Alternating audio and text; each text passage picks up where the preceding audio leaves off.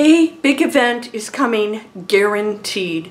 This is not a scary video, unless you maybe have not been paying attention to some things that I'm going to talk about. This is getting very serious. And as you know, I'm always going to show you that you are absolutely totally in control of this whole journey that you personally are on right now and what you contribute to the collective. But I want to talk about what that is in this event that's guaranteed. You ready for this? Don't be afraid. It's okay. Let's go.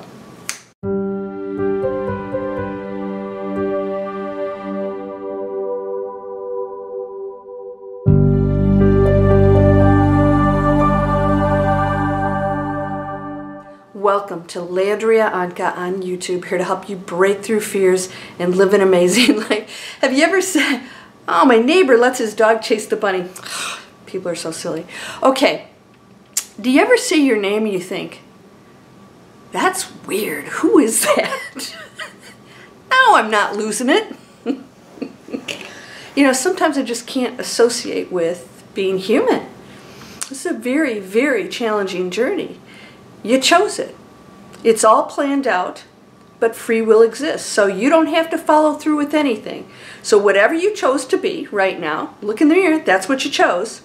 And what it came with is absolutely 100% your participation. This is not imposed on you. There are billions and trillions of and endless life forms out there. Of course there are. We have to get our head out of the sand and look around and realize that this universe and beyond is teeming with endless creations. Why is that so difficult for some people to understand? I don't know. Probably because we've been told different, right? I have a new master class that came out, and if you guys want to go there, you can go to landriaonkka.com and sign up for it. I talk about the fact that we inherited fear. What is that? You've been programmed by the density of the planet. The game is to break through it and to reconnect, you never really lose a connection, to that amazing self that you are. A higher self exists at all times, right now. You can talk to that higher self. I have. I've experienced some very, very strange things that I never understood. You may have too, and it's going to happen more and more. Why? Because more and more people are going into the Great Awakening. Now, I talk about the Great Reset sometimes. I'm redefining what some other people, groups, are calling something that could be somewhat negative. The reset is that we get a do-over. You cannot make a mistake, but I want you to know what's coming. It's inevitable. It was part of what we signed up for. It is guaranteed for one reason. We have brought ourselves to a tipping point. And you could say, I didn't. You're not an individual. You are the one, and you are the collective. You are the person that you despise. You are the animal. You are the beautiful planet that you're throwing your garbage on or spraying your chemicals on. And I hope that you're paying attention to that now, because it all counts. You are the very thing that you look at, speak to, experience. It's all just one energy field. That's a really tough thing for a lot of people to wrap their head around. So you don't have to try to do that. What I want you to understand is when the tipping point happens, all these little things going on, and I know you're probably thinking, well, this big pandemic, that's not a little thing. It really is. We can survive that. In fact, that was an event that was designed to bring us together and demonstrate what we're doing to each other. It was the ultimate separation, wasn't it? And everything is a reflection back of what we're doing and putting out into that collective. Illness, not taking care of our nature, of one another, doing things that are not placing others first and foremost. That's the separation. The more we go away from oneness, the more we become ill and go into the tipping point. If you argue with somebody, if you judge somebody, if you think somebody's wrong, if you are pointing fingers to people in power, you are part of the separation. That is neither right nor wrong, but it's not a place you really want to be in when we go into the event. What's the event? No man, no woman, no one, not even the sun, will know the date and time. Why do I say that? Because we create it at every moment. And the more of us that go into that awakened state, the more we change that future event. There will be events happening, they already are, of course we know that, happening to demonstrate to us that we can no longer tolerate this bad behavior. I was with my best friend last night on the phone, and I said, doesn't it blow your mind that we could live on a planet where people are still killing each other, and that we're standing back feeling like we can't do anything? What do we do? It's insanity. And that's the darkness that the rest of us have to override with peace and solutions. Now, you're probably saying, what are those? We got to get creative here. Those of us who are dedicating our lives to raising the frequency of this planet, there's just so much we can do. But if you're not participating, we can't shift that tipping point into something greater. The tipping point is inevitable because it's the accumulation of the negativity on this planet that is allowing us to triumph. It's part of the game. And we have come here to change what has been really a very long run of darkness. We know it now. We're tired of it. Aren't you exhausted? I know most people, they don't care anymore. They don't want to tolerate anything anymore. I talked about, people that are moving, getting away. There's nothing wrong with that. But please don't disengage. There's an event coming. I can't tell you what it is. No person knows this. Now, you may know people that see the future. I want to tell you something about this, and I've talked about this with channelers and whatever. I believe that there are many, many talented people out there. But I want you to remember something. There's no one thing in stone.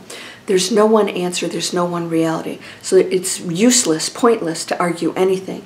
There are endless futures. So some people can see a future that may never happen, just like Nostradamus and Edgar Cayce have seen futures that just didn't happen. Predicted Japan would be underwater. Edgar Cayce did. There was an event years ago, but it was nowhere near what he said. Why? That was a great sign that our frequency was shifting. So something that could have been way worse didn't happen. The same thing can happen with us. So we'll see it as a sign for us to rectify these situations and to handle them differently, right?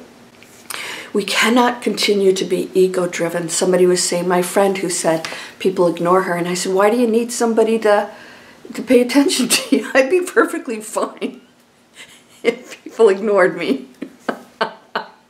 Have you ever gone to the grocery store and like people are walking past you like, did you not see me? And you're like, just, like you've disappeared. Hey, listen, that's the ego. So we have to start recognizing that when you go through these thoughts, if you're worried about this and that, 100% ego. 100%. You're creating a story in your head. And that is, you're unhappy with certain things. You're unhappy with other people. You're unhappy with whatever. Completely controlled by you. That's 100% coming out of your head. That's ego. A lot of people say, no, I don't know if I can believe that there's no good or bad. And I said, really? Well, if the one created everything, are you calling it wrong?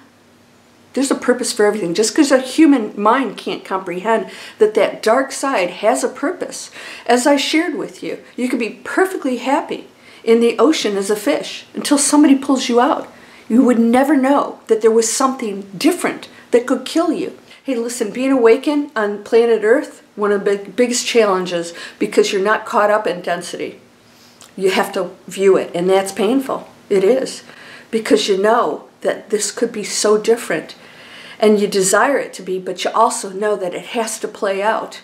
So I want you to prepare, and I'm not talking about going and hoarding and getting food in here.